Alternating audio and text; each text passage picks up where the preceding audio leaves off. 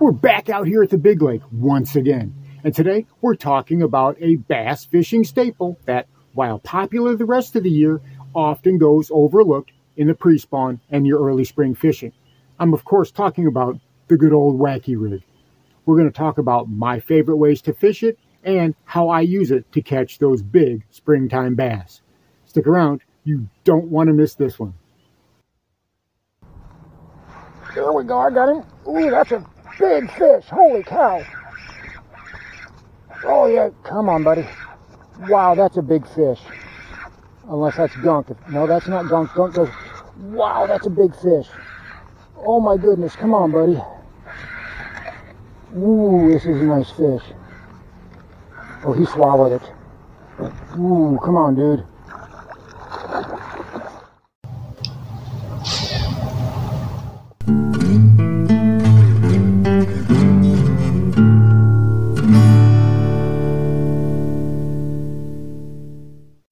And here is this video's featured comment.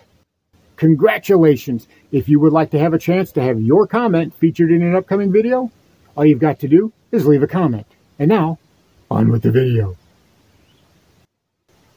Welcome back to Lowbrow Fishing, and today we're sort of continuing the series I'm doing on overlooked baits that are very effective during the pre-spawn and early spring fishing.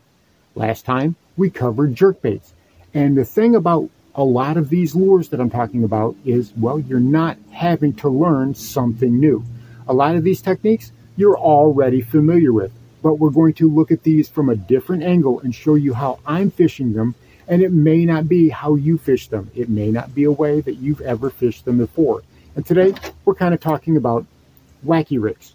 Wacky rigs are a great presentation during the pre-spawn and early spring because, well, those bass are getting super skinny. They're going to be in some of the shallowest water they will be all year. And that's where a wacky rig can shine.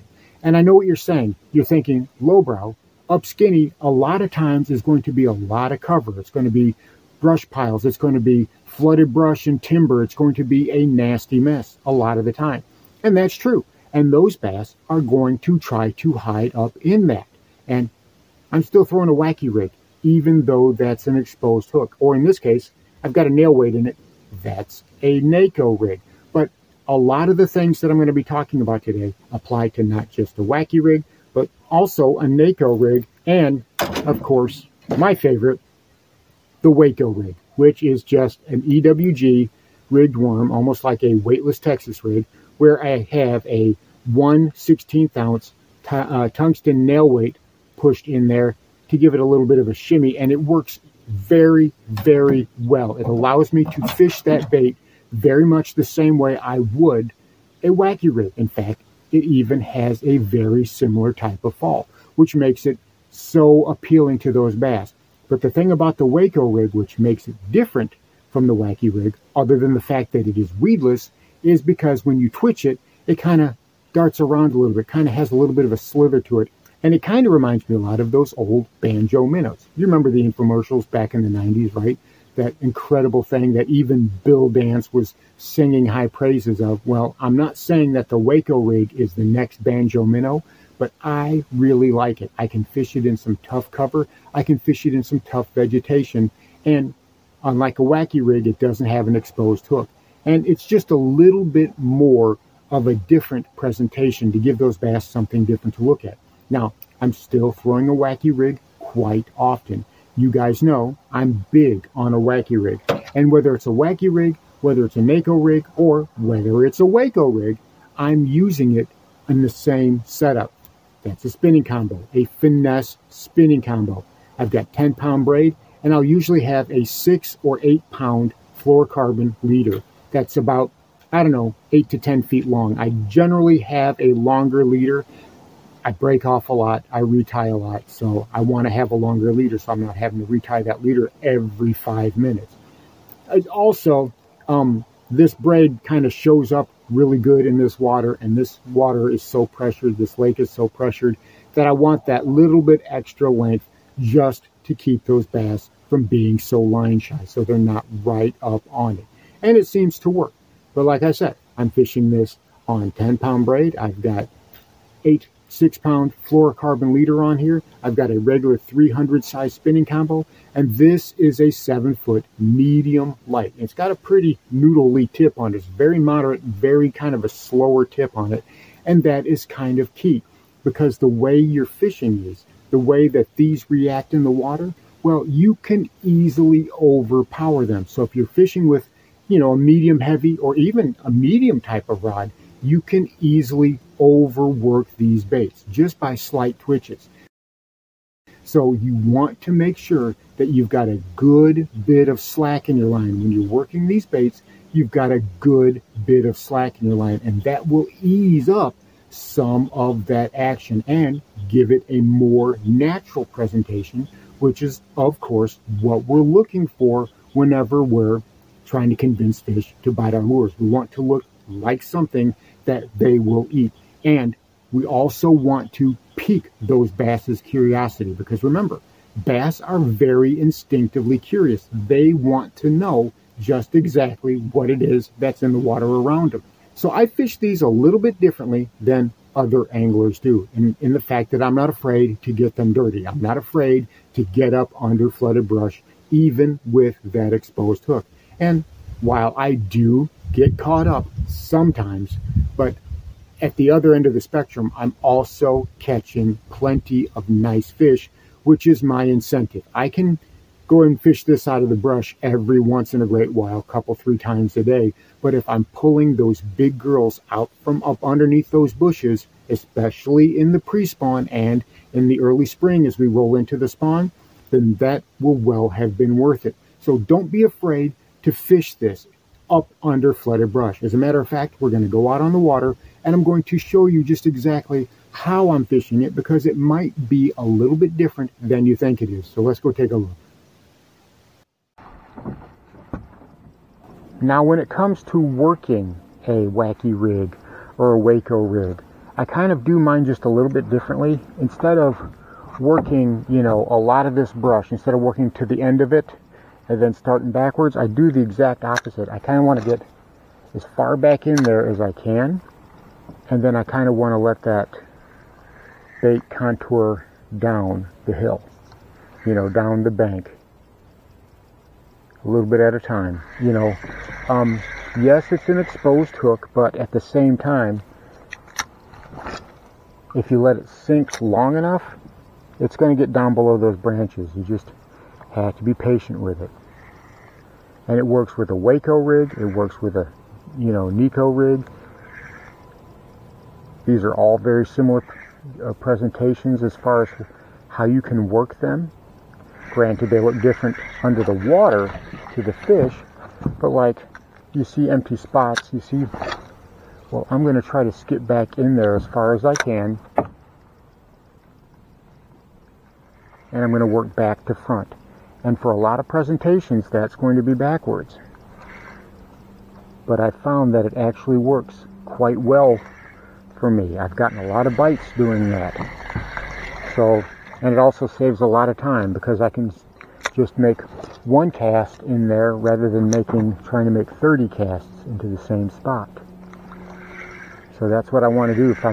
If I see a gap where I think I can fit my worm, I'm just going to put it back in there, let it sink down, and then work it, contouring the bank back to front.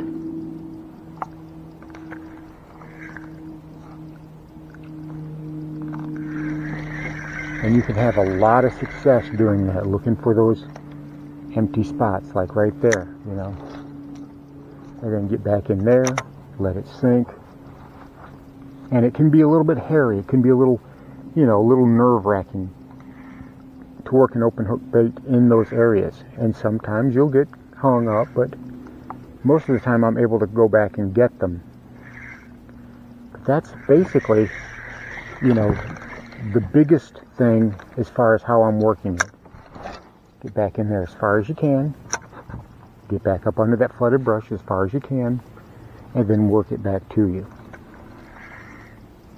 With a Wacky rig or a Waco rig or a Nico rig, it works very, very well. So again, this is another instance where being able to skip a bait comes in very, very handy, and being able to have very accurate casting. And that takes practice. You're going to have to practice getting those casts spot on. But once you get that down, then you can pretty much put those casts exactly where you want them time and time again. Then you'll be able to, dictate a lot more how you want to fish. It opens up a whole bunch of possibilities, and you're not relegated to just the open spots in the water. You can go in there into those thicker spots, and you can even work something like a wacky rig. And instead of getting hung up, you'll actually end up catching a lot of really nice fish. So you see, I'm sort of working it back to front, and that might be a little bit odd because we're taught to work from outside in. But the way that I'm working these is I want to skip up under there as deeply as I can, get that bait as deep up under that brush as I can, and then let it sink so it falls below all of those branches. That keeps it from getting hung up. Plus, I want to work it along the bottom. As I said, I kind of want to contour that bottom. And I have had so much success doing that, whether I'm fishing a wacky rig, whether I'm fishing a Waco rig, or whether I'm fishing a NACO rig. Now, I'm not just fishing it under flooded brush. Out here in these flats like this, they're still exceptionally shallow. And as you have those females during the spawn, when they deposit their eggs, they're coming back out through areas like this, and a wacky rig, a NACO rig, and a Waco rig can still be super effective as they're coming back out.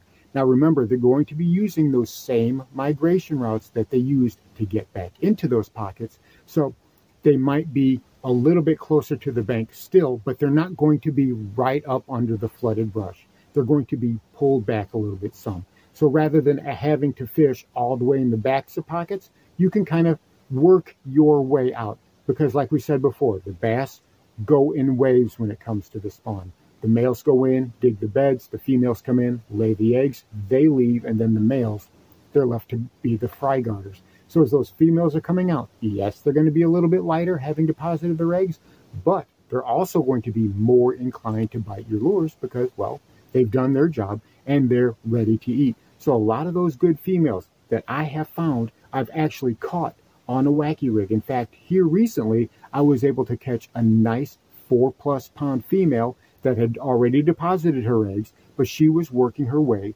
back out to the middle of the lake, and it was a great catch. It was a lot of fun, especially whenever you're hooking into something like that with spinning combo, with finesse gear.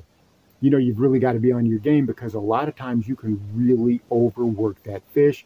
You can break it off. You can, give her a head shake and she can throw the bait or whatever. There's 1,000 things that can go wrong. So you have to make sure that you are mindful of the situation that's going on. Like I said, these wacky rigs, these setups, I've caught some really huge fish using these exactly in the way that I'm describing.